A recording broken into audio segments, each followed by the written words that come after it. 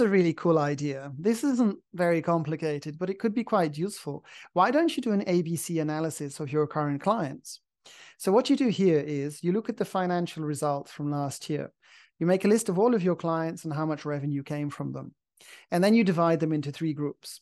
The A group, it's the clients that paid the most revenues.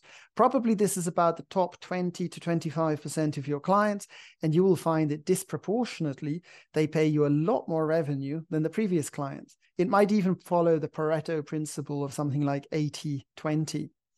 A clients are the most valuable clients you have. You're probably neglecting them.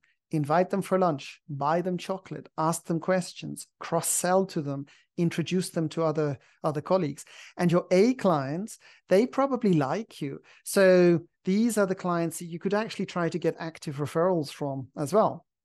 B clients, that's okay. B clients, they would be your second priority. They also need good service, but they're not going to offer quite as much opportunity for development as your A clients.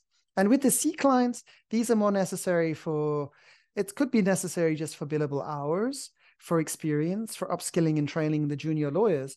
But don't make the classic mistake that most law firms make, which is to totally neglect the A clients and focus all of the attention onto the C clients, because C clients can be quite noisy. They can ask a lot of questions and be chasing you and have very high expectations. So make an ABC analysis.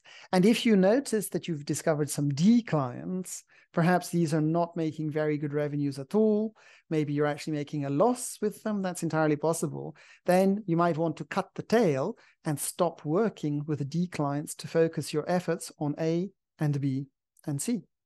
So if you're interested in ABC analysis, I have a paper on this. I'm quite happy to share some ideas and best practices. There are some really good opportunities that I don't have time just now to discuss with you about it. But if you like, we can chat about it, do a Teams call or something. Thank you.